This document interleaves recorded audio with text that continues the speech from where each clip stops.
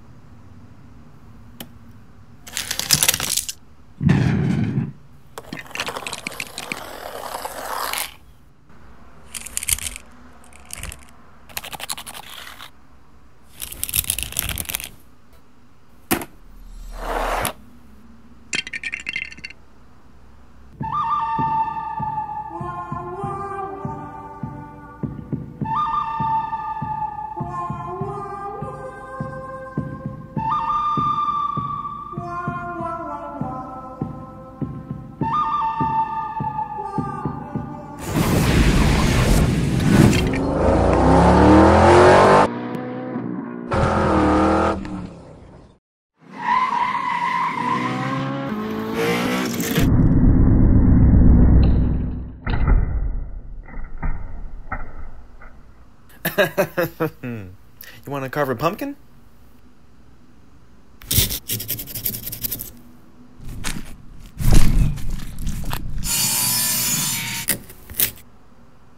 You like it? Now let's see what you can do.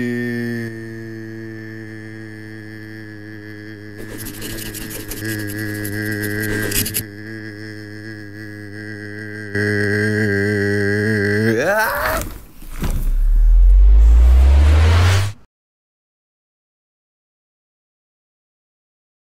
I can't believe it's been 10 years since I uploaded this to YouTube. And if you didn't know, AD-SD-vids was my original YouTube channel, where I uploaded videos like cringy top 10s. Hey guys, Aaron here with another top 10 video. Now for my top 10.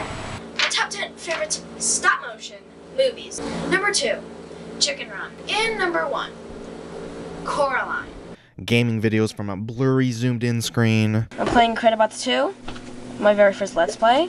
Fantastic Traption. Let's play. And then around 2016, I started making Thomas videos, mainly Too Much videos, and showing our collection of Thomas stuff. Today, I'm going to do my entire Thomas Wooden Railway collection, and some ERTLs, and some minis. Hey guys, Sean here, and today I'm going to be doing all of my Thomas DVDs. There's more in here. And my VHSs. They got all the views, so I turned that channel into a Thomas channel, but I kept making stop motions on that channel until I created this channel in May 2022, 2 years ago. If you wanted to know, I am a minifigure that came in a minifigure display case in 2011. It goes to show how long I've been into Lego. So just like anyone, my stop motion started out really bad, as you can see here. I would use this Nikon Coolpix, and then later this Nikon Coolpix for all my stop motion, and I would render them in Windows Movie Maker. I've been making videos like this since 2013.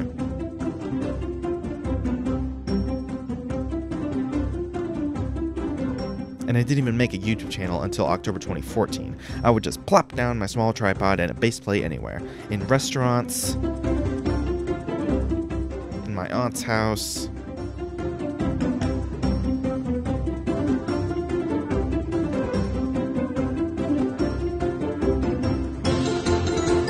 friend's house.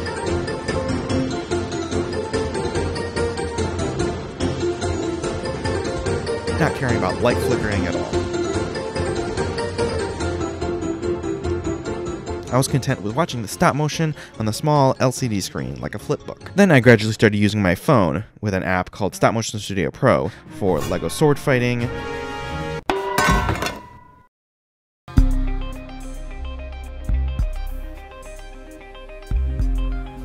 and these 2 Christmas videos.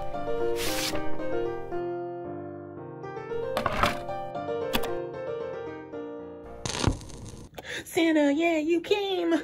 What are you doing up this late? I stayed up to see you. And I used a Canon camera that I borrowed from my high school photography class.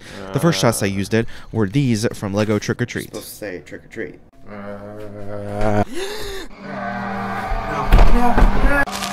Then I made the Christmas robbery, the alien and the boy, and the alien fight scene.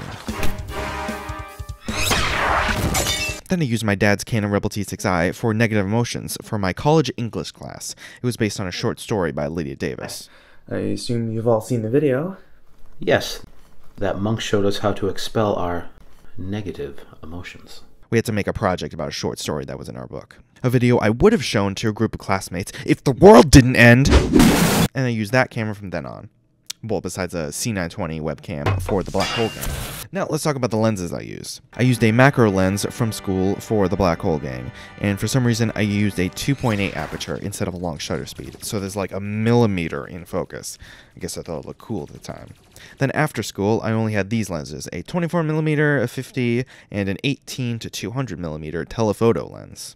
And in negative emotions, I put a small lens that I got from Five Below on the front of this lens. And this was the first time I realized I could stop down the aperture to have more things in focus, like these close-up shots were f/22. And then my aunt gave me an actual macro lens, and I used it in the Christmas feast onwards. Look, this even has a light. To show the evolution of my videos, here's 1 second from every one of my stop motions, all the ones on YouTube.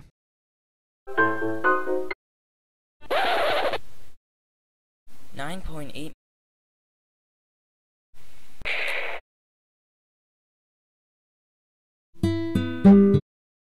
I'll just shuffle this.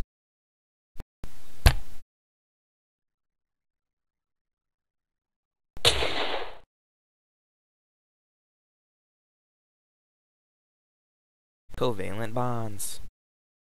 Happy Thanksgiving.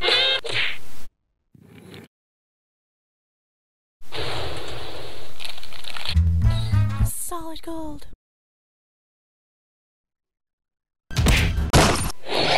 Aaron here. 2 big shoes.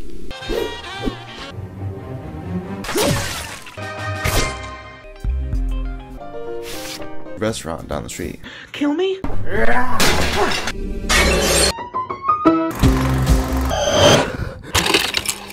Get out!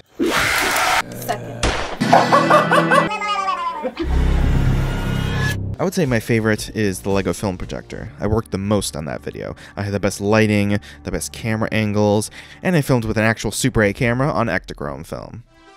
Oh, and fuss budget, as you can see. Aww. If you're still watching my videos after all these years, I just want to say thank you so much, and sorry for all the cringe. So that was my 10-year journey of making stop-motion videos.